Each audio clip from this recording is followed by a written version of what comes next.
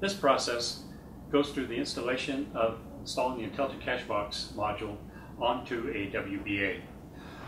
The process is different depending on how old the WBA is.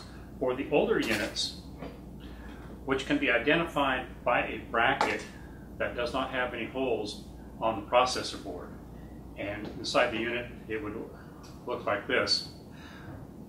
For this module, what you need to do is remove the processor board, which is on each side, the top screw in the front on each side, plus a small screw for the rod that holds in the validator head.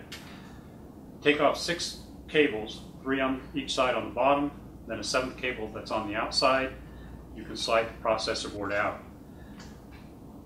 You need to remove the processor board from the existing bracket. That's a small screw. Separate this processor board in the bracket.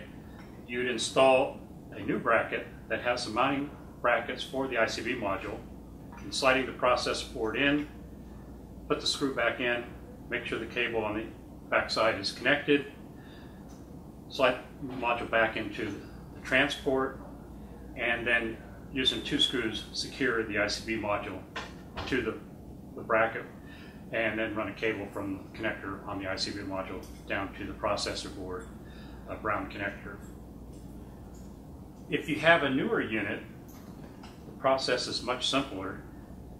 What you have is a bracket that has 3 holes in the front, and the ICB module comes in a bracket already assembled, and you just position the bracket winding up the 3 holes. 2 have pins, the 3rd one's a screw. Put a screw into the 3rd hole, plug the cable into the processor board. If you have the newer bracket, you do not need to remove the processor board. You can install the ICB mounting bracket just by putting the bracket on the right position, put the screw in, connect the cable. That's what it takes to install the Intelligent Cache Box system on a WBA.